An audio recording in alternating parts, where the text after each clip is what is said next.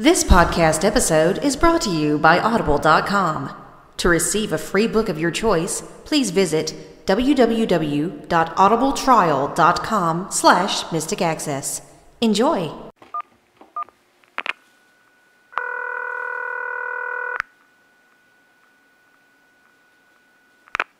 Welcome to the Mystic Access Podcast, where the magic is in learning.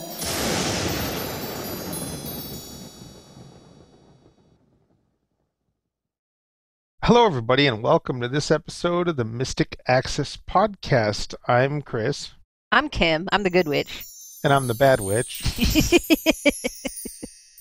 And in case you haven't noticed already, we're going to have lots of lovely spooky things going through this podcast. We're just giving Chris free reign today to let it all out and play all the spooky things he wants during the course of this, because this is our podcast before Halloween, so you get to deal with a little bit of extra spookiness. Exactly. And speaking of spookiness, well, it's not really spooky, or it could be, depending on how it turns out. We have an upcoming class on October 24th, which is a Thursday, and the reason that we're not doing one on the last Thursday of the month is because it is Halloween, the 31st. So we're breaking our rule of the last Thursday of the month, so if you have last Thursday of the month Mystic Access on your calendar, that's not going to work this month. So it's the 24th, and it's going to be fun. Just a programming note, too. November's going to fall the same way. We're not having a class on the last Thursday of November because it's Thanksgiving. Exactly, and I'm not going to be around to. Yeah, no way. I'm going to be watching parades and things like that, and eating ham and mashed potatoes and stuff. So our current class, that one that we should be concerned about right now, is on October 24th, and that is the Your Choice of Voice class, and this is where we're going to talk a little bit about text-to-speech voices and demonstrate some text-to-speech voices on different platforms, maybe Mac, maybe iOS, Android, and Windows, to give you a flavor of the different voices that are out there and where you can get one. I actually discovered a couple of days ago a new Android text-to-speech voice that I didn't know about, and I downloaded it and played with it, and while it's not the best sounding voice, it's pretty darn good, actually. It's really fun to see what's out there and fun to find out what you can get. So if you're bored with the voices you already have, or if you're even the least bit curious about what is available for your platform, come join us. Come hang out with us. And here's a note. If you're on iOS and you think Nuance is the only thing on the block, well, you're kind of right. But you're kind of not. Because if you're using programs like VoiceStream Reader, for instance, you can get some pretty good sounding voices. You sure can. You sure can. And we will talk more about that. So don't be discouraged if you're an iOS user and thinking, oh, this doesn't apply to me. Totally applies to you. So come hang out with us. We'd love to share lots of voices and virtual people, virtual text-to-speech people with you. The next thing we want to talk about was our Word class that we recently had. This was a class that was about an hour and 20 minutes or something like that. And it was pretty well attended. We were very happy. It was very well attended. Yeah, we were thrilled with the Yes. number of you who were interested in it. And thank you for your kind comments and for showing up. And, we really appreciate it. We're going to make sure that more of you get the chance to enjoy this class, however. So if you missed it live, and you weren't able to come, and you thought, crap, I really wanted to be part of that class. Well, you can, because we are going to release it in the Mystic Access shop for $15, and you can have your chance to listen too. Yes, it's going to be, as usual, fully DAISY navigable, so you're going to get both DAISY and MP3 versions of the class. And you're also going to get a document with resource links in it. And these are going to be resource links for helpful websites or helpful pages that are going to give you hotkeys and information on Microsoft Word from all different platforms. Totally. We want to make sure that you get the resources you need. So even if stuff isn't talked about extensively in class, even if we just gloss over something, look in your resources that we're going to send you, because we're going to make sure that you have adequate resources to at least get you started with whatever platform you're using. So we'd love to have you if you're interested. Purchase it, and it's, as Chris said, Daisy within an inch of its life, and you will be able to reference exactly what you need within the audio. So thank you all for joining. We will definitely be having lots more classes like this because we had a very excellent response to this one. So we appreciate you showing up, and we'll be anxious to share it with more of you. Absolutely. Speaking of sharing things, I have a question. Okay. If you could only have one thing in your trick-or-treat bucket this year, what would it be? I would probably have to say a big Hershey bar. Hershey, yum. Hershey's are good. How about you? I think I would want a huge Twix. Okay.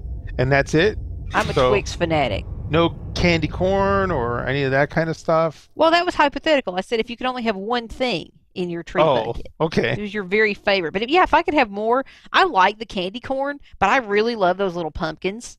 I only allow myself one bag of that stuff a year, though, because it's so bad for you. So I get myself one bag, and I say, this is my one bag of candy corn and little candy pumpkins, because I love them. You know what I used to do when I was a kid with those candy pumpkins? I'm afraid. I used to bite the stems off and eat the stems and then eat the pumpkin. And then eat the pumpkin? Mm-hmm. I always swore that the candy corn and the pumpkin taste different. They're made out of the exact same terrible sugary confection, but I've always sworn they taste different. Yes, they do. I think they do. I totally think they do. So we know you guys are going to probably have some goodies in your treat bags. Either you're going to steal from the communal candy dish that you've got for your trick-or-treaters. Yeah, we know it. We know it. Don't try to deny it. We know how this stuff works because we do it. Or you're going to steal from your kids' treat bags. We understand. It happens. We have to have our fix because of the time of year. I know, What happened? I know somebody who was going trick-or-treating one year with their brother. It's not me.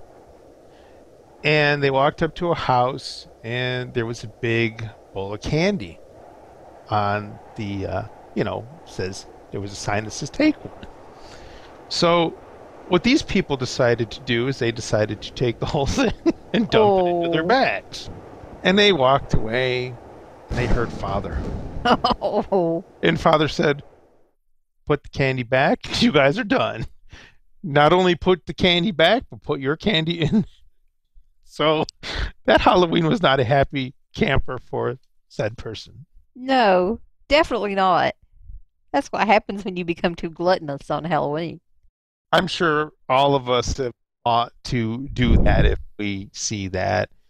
I know I'm not going to say I'm an angel or would be an angel at whatever, 8, 9, 10 years old. If I found a big old thing of candy, I probably would have done the same thing. I don't think I would have. I had a twingy little heart. It wouldn't have allowed me to do that kind of thing. Not for long. I would have had to have told on myself or something. I would have been awake at night. Well, speaking of being gluttonous around Halloween, what happens when that gluttony catches up with you? In other words, what happens when you wake up on, say, November 1st, and you say, oh no. You say I just ate that whole bag of candy and shouldn't have? I just ate that whole bag of candy and shouldn't have. Well, guess what? We are here to help because we both have a goodie that we would like to tell you about that is not edible and will assist you to burn some of those candy calories that you have slammed in your face over Halloween festivities. Absolutely. And the thing that I'm going to talk about is an under the desk elliptical. Now, I bought one of those bike desk things, and I thought it was the same thing, but it's not. And the bike was the most uncomfortable thing that you'd ever want to use, as bikes normally are. But what this under the desk elliptical does is it will allow you to pedal while you work. So you're sitting in your nice comfortable chair and you are pedaling.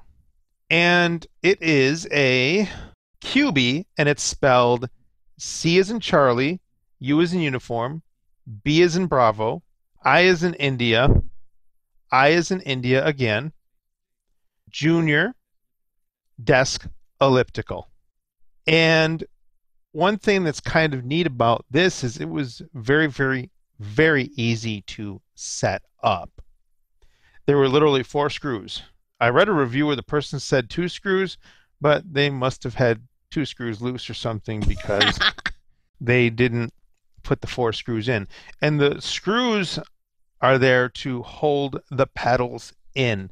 And the pedals actually, if you want to put them on, they're very, very easy to put on, but you have to put them on a certain way or they're not going to work. And what you want to do is the pedal itself is pretty big, and it looks like it has a ring around 3 of the 4 edges, so it's rectangular. And if you thought that the part that doesn't have the ring on it was to go towards the inside of the device, that would be incorrect. So the part that doesn't have the kind of ring or ledge goes on the outside of each side of the pedal. So that's how you put it on. And what I did is I flipped them upside down and I just kind of let the floor hold the pedal to the arm because the arm can flip back too. So I let the arm and the pedal touch each other, and the floor was literally holding the pedal to the arm while I was able to screw it in. So instead of using 2 hands, one to hold it and then possibly move the pedal while I was screwing it in with the other hand, I just let the floor do my dirty work. And on the front, there's a display that I can't use that allows you to check your calories and stuff like that. I just didn't even bother pulling the plastic off of that. But if you feel closer to you, there's a handle that you can actually pick this thing up and carry it somewhere else. Now, it's not the lightest thing in the house to carry around, but it's definitely doable. You can move it from room to room. And on the front, closest to you, there is a knob that you can turn, and that will either lower the intensity or raise the intensity of how hard you need to pedal. So you can change that. You could do it for 5 minutes a day. You can do it for 8 hours a day. You can do it when you think about it. But I've only had it, as I've said, for probably about 24 to 36 hours. And when I first started to use it, you totally can feel that it's working. And they say that it will work the muscles in your legs and your calves and your waist and your stomach and stuff like that. And it really does. Yeah, it's nice to have something that you can use all day, or whenever you want that's really convenient. Because if it's sitting there at your desk, you have less excuse. Yes, you do. You can always take your feet and put them up and use it as a footrest as well. Well, you totally could, yeah. But it's nice and silent. Like I've been on FaceTime with you and you can hear it, but it's just barely. I wouldn't use it when I was like taking orders or anything, but You really could, but you could. if you can walk and chew gum, then maybe you can do that. But Well, maybe you could, but I'm not entrusting you guys' credit cards to doing the elliptical. walking and chewing gum, Yeah, pretty much. right. So, yeah, no. But it sounds like a really cool concept. I'm actually the one that found it, and I told Chris about it, and I said, "Hey, I think this is what you're actually looking for." And he bought it. Yeah, you have to make sure that your desk can withstand you pedaling underneath it. And you want to make sure that if you have a keyboard tray, which I don't have, you want to make sure that your legs will be able to clear that keyboard tray. Totally, yeah. So you may want to check on some things prior to purchasing, but we'll put the link in. You guys can check it out and enjoy it. And it's fairly expensive. Yeah, it was like $250, something like that. So that's just something to note in advance. If you're looking for a cheaper option that also has really cool results, I was telling people in a Facebook group that I'm part of about this months ago, and people were pitching a fit over it because, like me, they didn't realize something like this existed. I live in a one-story house, and as a result, I've always thought I could do more cardio during the day if I had stairs. And of course, I don't have stairs. I don't want one of those huge stair steppers because I have nowhere to put it. My mom used to have one of those back in the day, and it was cool, but it was big. I mean, it was huge. It wasn't something you could like fold up and put away and then pop back up and work it. It wasn't practical. And I thought, wouldn't it be nice if they had something little like that?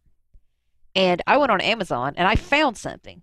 It's by a company called Sunny Health and Fitness, and it's Sunny like a woman's name, Sunny, Health and Fitness, and it's called an adjustable twist stepper. And mine happens to be pink. So what this is essentially a stair stepper without the handles. So if back in the 90s you too had a stair stepping machine or a stair climbing machine, you probably remember what they were like. They had handles, and I think you could move the handles like back and forth as you stepped. So you could move one handle one way and one handle the other way, and then you'll be moving your feet at the same time. Well, this is that without the handles. So what you might want to do is just have something near you, a countertop or something, where if you need to reach out and balance, you can. I might leave the tips of my fingers really lightly on a surface next to me while I use it, just to make sure I don't fall off. And you can adjust the intensity. There's a knob kind of between your feet. When you get it, there really isn't much assembly required to it. I seem to remember putting some kind of strap or pad or something on it. I could be completely wrong about that. I know there was quite a bit of screw adjustment available. So depending on how technical you are, you may want to have the manual nearby and have it read either by Ira or by a friend or whatever and figure out what you're supposed to do. Essentially, it's just a matter of getting some screws adjusted and getting your resistance where you want it and kind of learning how things work. So once you get that done, you're essentially ready to go. What's really nice about it is once you've got it adjusted, it is great cardio. So I think it has a display on it. I don't think I have any batteries in my display because, frankly, I can't use it. And unfortunately, there's no Bluetooth app or anything like that you can connect with. I mean, this is a $50 device. It's not going to give you tons of stuff like that, but it is very well made. It seems like a really, really substantial thing, and I've had nothing but good results using it. What's cool about it is it's not just a stair stepper. In other words, it's not just moving you up and down. When you move, those steps actually twist you around a little bit. So you will feel it. You will feel it in your glutes. You'll feel it in your legs and your thighs, your hips. You will totally, totally feel it. So it's great. I mean, even now I've been using it for a while, and 10 minutes is, whew, that's pretty much the max that is going to happen on that thing because it is tremendous cardio. It's really awesome. It's become one of my favorite little workout tools because I really like it. I really like how it makes me feel, and I really like the fact that now I have stairs. Now, my watch doesn't always count them as such, but it gives me really good cardio. So I'm not complaining too much, but it's fun. Yeah, my watch doesn't count mine either. And that you mentioned Bluetooth, after I purchased mine, it still wouldn't have changed my decision. But after I purchased mine, I found out there's a pro model of my device for $150 more. It has Bluetooth. It can synchronize to your watch or your health app. It also has iOS and Android apps. Not having the Pro version, I don't know how or if the apps are accessible. Yeah, that's always the issue when you're trying to get a new piece of equipment. You're like, is this even going to work? It's very much a crapshoot. I've actually got a big elliptical, a stand-up elliptical that has Bluetooth and it has an app and all that stuff, and I just never bother with the Bluetooth in the app. I just don't. So I don't even know if mine would even work with the health app, but the pro version of the one that I'm talking about today does. So these are a couple tools that we wanted to share with you that we have that we can recommend from personal experience that can help you to work off the calories from that Halloween haul. Now, that being said, I'm just about to tempt you some more because in the show notes, I'm going to link to one place that I have really awesome, yummy experiences with called Fat Witch Bakery. So if you live in New York City, you can go there and you can actually hang out in person. And they make brownies and all kinds of lovely things and hot chocolate. So they go all out for Halloween because they're called the Fat Witch Bakery. So you can check them out online. I've ordered from them online and had really great results. They make really yummy things. I'm also going to send a link to an article from Town and Country that I found about other goodies that you can also order online. So this podcast will be out in time for you to hopefully get that order in by Halloween if you'd like to order something yummy for yourself. So I won't talk more about that here, but there are some really decadent things in the article that I will share in the show notes. You know what I like to do when I'm eating candy and brownies and stuff. What? I like to read books. Cool. Yes. This podcast episode is sponsored by Audible.com. And one of the things that I've done with my Audible membership, because it's Halloween, I like to read scary stories around this time of the year. And there's two that I read using Audible. And for those that don't know, Audible is a website that you can be a member and you can download one or two audio books, and they're full unabridged audio books. They're kind of like Bard books, but you might not be able to find the same books at Bard or Bookshare or what have you. But they used to have 100,000 titles. Now they have between 400,000 and 500,000 titles that you can choose from. But the two books that I recently read is one is called Camp, Red Moon by R.L. Stine. And it's about a camp. And that's about all I'm going to say. It's a bunch of scary stories revolving around a summer camp called Red Moon. And I really liked it. I ate it up in a day. And that book is fully dramatized. They have sound effects and different voices and different people speaking the different roles. And it was really nice. I like that. And the other book that I read, because of it being Halloween, I actually found the Halloween 2018, 40 Years Later book that was the official movie adaptation for that movie in 2018. And as somebody who's actually never seen the Halloween movies, I was kind of interested what it was about, and I did go through that one very, very Is it 40 quickly. years later? It's 40 years later, yes, because Wow, that's a long time ago. yeah, they were talking about 1978, and then there was a Halloween thing in 1998, and then there was a Halloween, there's a couple of other ones. Yeah, I remember the one from 98, and that's why I was thinking, wait, has it been 40 years? It's been 40 years because that Wow. would have been 2018. So, and I did recently, this goes off the beaten track, but I did recently watch a couple of the movies, and I personally like the book better. I find that the books are almost always better than the movies, with a very few exceptions that I would name if you were talking to me one on one. I would tell you that the book is always better than the movie. And how about you? What have you done with your Audible subscription? I love Audible, and one of the things that I love a lot now is that last year in 2018, they introduced something called Audible Originals. And I think they actually had them prior to 2018, but what actually happened was they allowed you to get two a month as part of your Audible subscription. So you might be paying 15 bucks a month for your one Audible book, but you also get two Audible Originals, and you get to select from a group of six every month. And I've had a lot of fun with those. I've really enjoyed them. Some of them are very dark and some are very playful. Many of them are dramatized. And one of the very first ones I got was a really fantastic adaptation of Emma by Jane Austen, because I'm a big Jane Austen fan. And that's a lot of fun. And of course, you can get these, you can pay for them. So if you can't get them for free anymore, you can go find them. So if you look up Emma, you can find the Audible original version that I got. Chris just got, and I think I got it too, a new version of Treasure Island that was an Audible original as well. It's all dramatized with music and things like that. I think it's one of the most fun parts of my Audible subscription because you never know what's going to be available from month to month. And it's just fun. It's really enjoyable to see what they offer. I think only 1 month I didn't get them. I thought, oh, there's really nothing here that interests me. But generally, I have. And it's very interesting to see what's offered, what genres it's in. It's kind of like the Amazon First Reads. If you get that with your Prime subscription, you never quite know what's going to be available to choose from, but it's very fun to find out. I try to get things from Audible that aren't available on Bard already. Now, sometimes, of course, the exact same book with the exact same narrator will show up after I bought it on Audible, and that's just kind of the way these things work.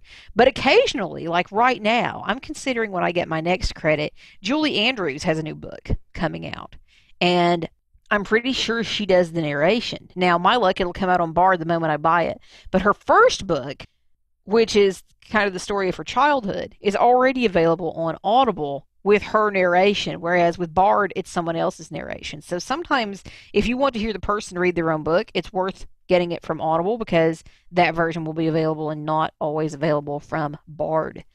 So it's very fun. It's very fun to see what's out there, what's available. Certainly the selection of stuff you can get from Audible is much bigger than what you can get from Bard. So if you're into human narrated, Audible may be the way to go. But yes, it's lots of fun. You have completely accessible apps via Android, iOS, and Fire OS. And of course, you can use it on Mac, PC, and you can use it on your stream. If you have a stream or a Trek, something like that, you have the ability to use it there.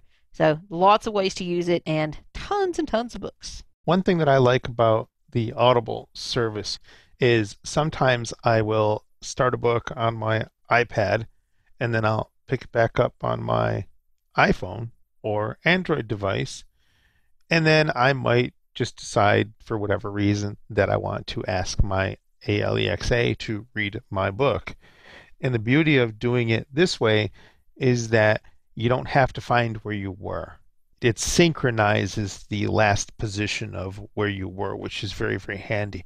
So if you want to get there, you can go to audibletrial.com/Mystic Access. That's audibletrial.com/MYSTICACCESS.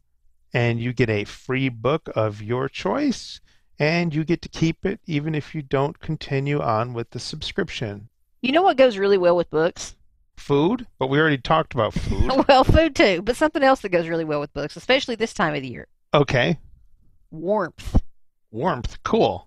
Don't you love to be cozy, though, with a good book, either curled up with a good cup of hot chocolate or coffee or tea, snuggled up in something, be really warm and toasty on these chilly fall or winter mornings or evenings, because the chill is coming. I do too. And we want to revisit, which we don't really do in this podcast, but we're going to revisit something that I shared years ago with you guys because it is still relevant. You can still find amazing things by this brand, and I want to share about something that will help keep you warm on these fall and winter days and nights while you read your book and eat your Halloween haul. So here we go. Welcome to a blast from the past. I want to talk to you guys about getting cozy for the winter. And if you live in a climate as I do that gets fairly cold, we have had our first frosts now, and it's been down in the 30s here at night. And I needed a new space heater because I have very drafty rooms in my house. It's not a large house, but it has drafty rooms in it. And I thought, I need to replace my space heaters in my bedroom and in the office. I went on a quest for space heaters, and actually my mommy found the one that I'm going to talk to you guys about, and it turned out to be so nice and so accessible. She called me and she goes, "Hey, I found you a heater." I'm like, "You did?" She's like, "Yeah." She knew I was looking for one. So go figure. That worked out so nicely, and I'm very excited to share this with you guys because it's nicer than the ones I currently get. I tend to be kind of cheap and buy stuff and it'll last me 3 years or something. And then it'll conk out and I'll have to go buy a new one. But what do you expect for a $40 heater? You get 3 winters out of it. Okay, fine. This is in the same price point, generally speaking. I think it's going to be a much better investment. It's by a company called Lasko, Lasko, and the model number is CT16550, and there will be a link to it in the show notes. It's a ceramic heater. It's about 16 inches tall. The top face of this heater does not have raised buttons, so think of a microwave. Oftentimes you'll find buttons kind of like these. They're indented. You kind of have to press a little harder with your fingertip in order to find them. And there are 3 buttons on top in a vertical row. As I said, it's 16 inches tall. The back is kind of rounded, a little bit barrel-shaped. And then the front, where the ceramic heating element is rectangular with rounded corners. So it's very sleek. It's very nice. Apparently, this one is black with a little bit of gray on it. So it's quite nice looking. It's plastic, but of course, the front here is ceramic, where your heat will come out. And the buttons in the vertical row on top, I'm going to start furthest from me are the on-off and high-low button. Under that is the oscillation button, where you toggle whether or not you want it to oscillate. And the bottom button is your temperature button. If you are using the heater itself to set your settings, and I say that because there is a remote with this heater, the buttons work a little differently than the remote buttons do. At least the first one does. The top button is power, and will also, when you turn it on, will put you at the high heat setting, which is 1500 watts. If you press it again, you will move to the low heat setting, and if you press it again, it will power off. The next button, as I said, toggles whether or not you want to oscillate to move back and forth and distribute your heat a little more evenly throughout the room. And the third button is your temperature button. Now, I don't recommend actually doing the thermostat temperature setting with the heater itself, because I've found, for me, that it isn't quite as accurate. You may put it on a setting and think if you turn it back on, it's going to be still on that setting, but it isn't necessarily. So it's a little easier to do that with the remote control. But first, before I show you the remote, I just want to turn it on for you.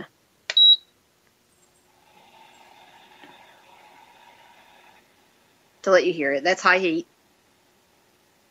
And it only takes it just a second to get warm. This does have safety features. I'm going to turn on oscillation. Again, notice the beeps, and it immediately begins oscillation.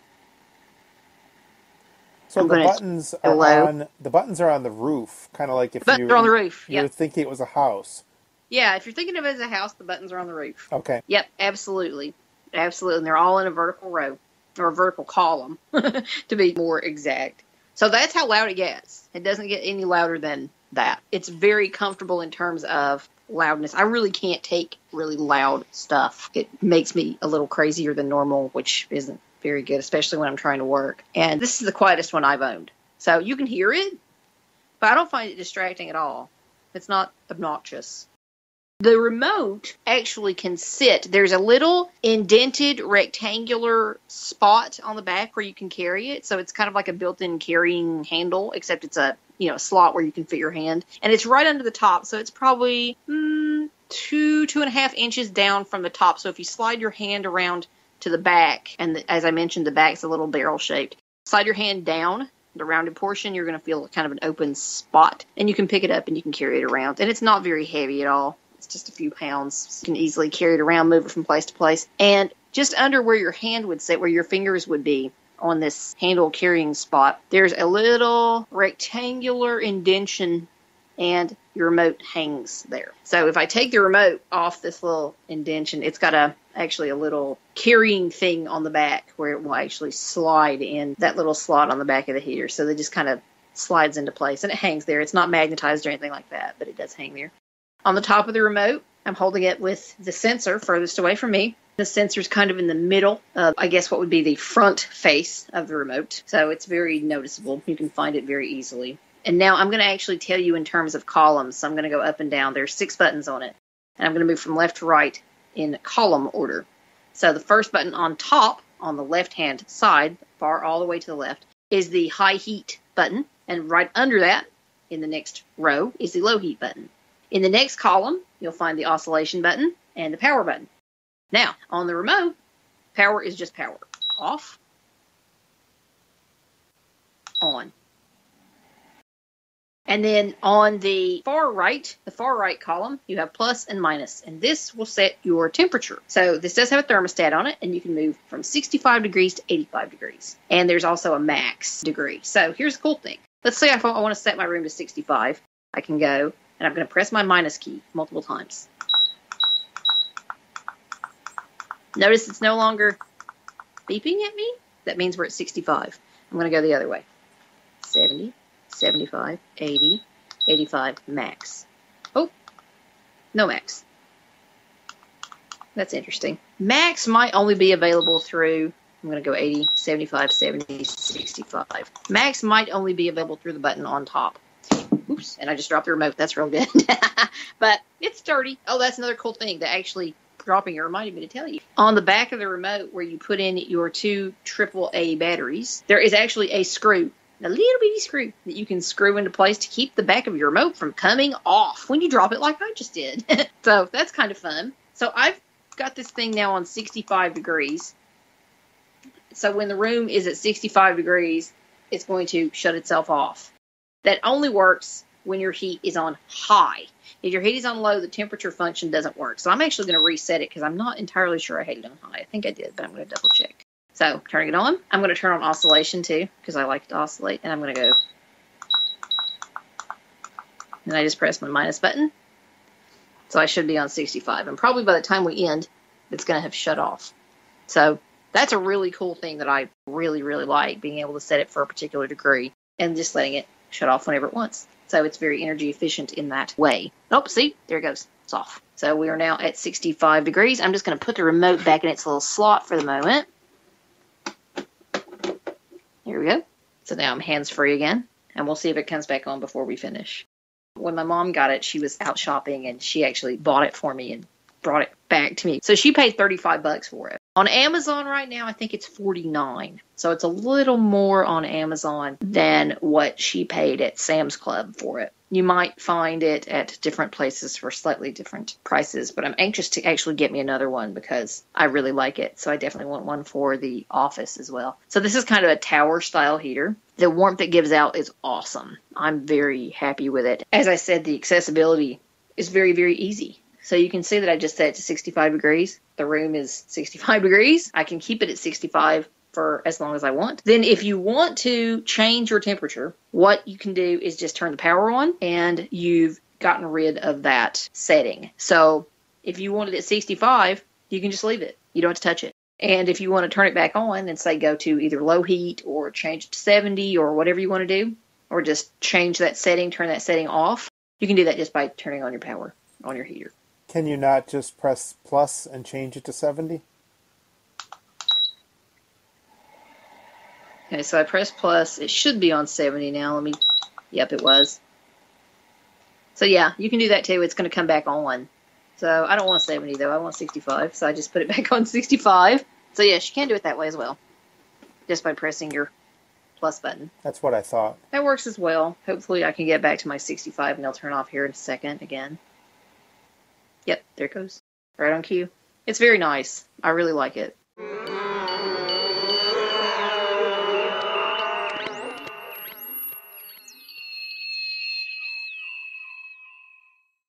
I would say that that's very cool, but it's not. It's very hot, or can be very hot. It can be very hot. It's very cozy, though. That's for definite sure. Yes. Very cozy. And I'm still using the same one that I used.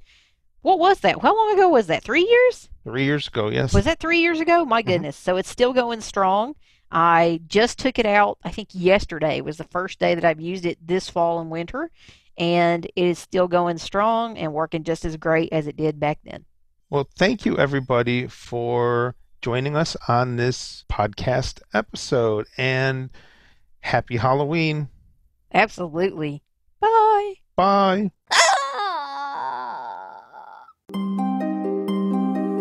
The preceding podcast is a presentation of Mystic Access, where the magic is in learning.